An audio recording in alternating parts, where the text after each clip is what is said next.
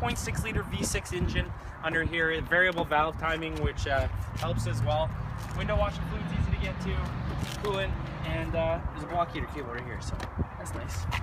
Because we do live in Canada and Alberta.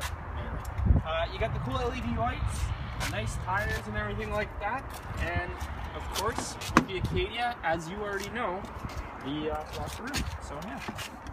So you got these seats, and then you actually have the seats in the back too. So you can pull all these things, and everything will fold down, and then you get into the back and get to your back seats. So that's just them right there, and yeah, easy to get to. So yeah.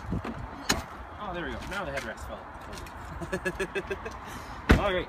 So just back here too, you can get in here, and so you have quite a bit of storage room. And you have the seat up. That's the cool thing. And then you can pull this, unclips, and you have a little bit extra storage room underneath. And then, of course, all the strings back here to pull everything up and easily fold everything down. So that's pretty cool. I like it. It's awesome. So I'm gonna get my cameraman into the back seat there, and I'm gonna hop in and show you the rest of the features on the inside.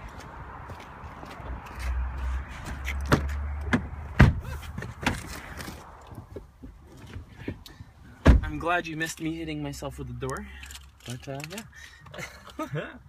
Alright, so you have all your steering wheel controls, which is really nice. You're not going to get slapped with a distracted driving ticket, because you got your Bluetooth here, volume controls for the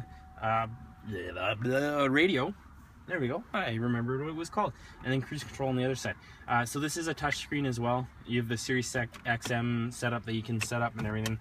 And then a backup camera with backup sensors, which is really nice. And it's an all-wheel drive, so it's pretty awesome in the winter too. Give me a call, or I'll give you a call here in a little bit, and let me know what you think of it. Thanks.